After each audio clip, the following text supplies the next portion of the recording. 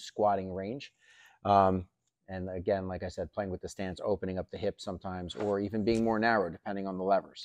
So right. So I do not squat like this. I don't squat this way at all. I cannot get down far enough for me. So I actually turn my feet out a little bit, and this allows me to sink all the way down, which is good. This box is a great, if somebody's here though, if you're here, which she was probably about here today, this box will start to train the range of motion that she needs to be in. So instead of her stopping here, I'm going to now make her sit all the way down. So she's going to come in next time. She's going to stand here. She's going to figure out which foot position feels good for her with my help.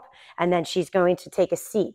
This here, right? This here feels completely different than this here in this, and all your hip flexors and everything that's going on in the squat. So I will tend to have my clients stay here, and I'll have them stay here and hang out here, and then I'll have them drop a little lower, and then I'll say, this is what you need to feel like every single time you're under the bar and you're coming down and up. It's a completely different feeling from here to here, so they need to mentally be aware of where they're at in space. Yeah, doing the pause squat is good. You do a couple reps and you'll give yourself like a 2-second pause at the bottom and really try to find that depth. And you don't really want to be doing that under the bar.